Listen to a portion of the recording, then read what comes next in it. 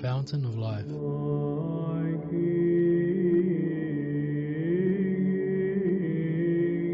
A collection of live recorded sermons from His Grace Bishop Emilianos of Maloa, aiming to make us fountains of the Holy Spirit.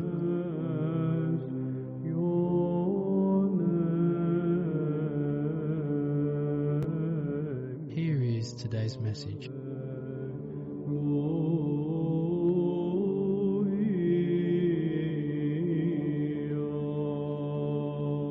Today's reading from the Holy Gospel told us, "He who enters by the door is the shepherd of the sheep. Truly, truly, I say to you, I am the door of the sheep. If anyone enters by me, he will be saved and will go in and out and find pasture." What does this mean, and how could this be somehow related to Saint Constantine? Also, why do we read this part of the Gospel both today and when we celebrate the Three Hierarchs? Saint Constantine was an emperor. He was not a bishop. So the one who enters the sheepfold by the door is the shepherd. The sheepfold, where the sheep are safe from wolves, symbolizes the kingdom of heaven. But further down, we face a paradox. The Good Shepherd, our Lord Jesus Christ, is entering through the door, and his sheep, the faithful, are following him. They go into the kingdom of heaven by going out of this material life. But right after the Good Shepherd is also described as being this very door of the kingdom of heaven. He says, "I am the door." In this illogical symbolization lays the mystery of the spiritual fatherhood. A spiritual father, an elder, a bishop, walks ahead of his flock, and his sheep follow him. In case he misses the entry of the kingdom of heaven and does not make it himself inside, what will happen to his little sheep? They will remain outside in danger and insecurity. Now let's add one more thought there. Our Lord is also the door through which the sheep go from perishability to eternity. This door, every spiritual father or leader, might be small or large, rich and beautiful or plain and simple, might be made out of all sorts of materials.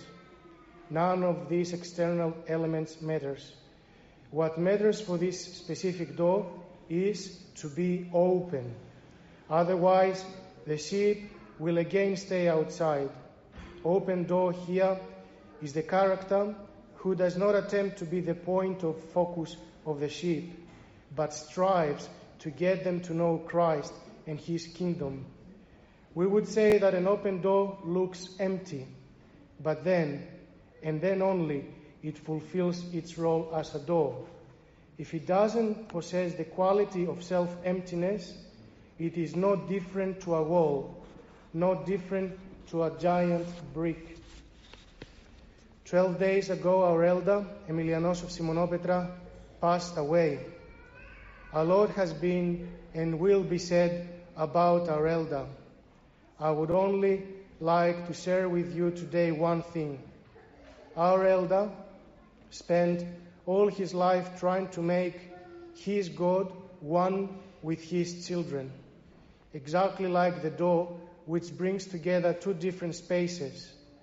He wide opened his arms, his soul, his spirit, and his whole existence, so that whoever was to stay near him to have the chance to enter the kingdom of heavens with a small step and little effort.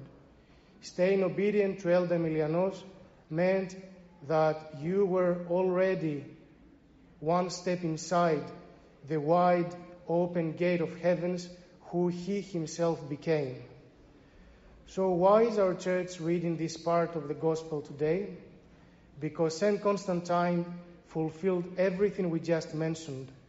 As a good shepherd, he led all the citizens of his empire to Christianity, to the kingdom of heaven, and as an emperor, he used all the power God gave him to establish the Christian faith. He became the door through which the people of Byzantium and us, their descendants, go through the earth to heaven. He was not just a door, but a wide open gate to the will of the true God, an unshakable gate to both idolatry and human power's effects. By emptying himself, he did not just open the way of salvation, but he opened the door of the kingdom of heaven to flood the earth. He was just one person, and he changed the direction of the human history. I will not say much more. I will only state the obvious. Our all-merciful God gives us every necessary tool to enter the kingdom of heaven. So how about if, starting from today, we open our heart to Christ, our Lord and God, and we ask Him to secure us inside His sheepfold? Each one of us, as soon as we unite with Christ, we become the door which can save others. We might not change the history of the humankind, but we could change the history of our family, of our beloved people, and of our immediate environment. Even if we just manage to change our own history, we will glorify God, and at the same time, we will be eternally glorified with Him. It is indeed worth it to empty ourselves and open wide open our heart.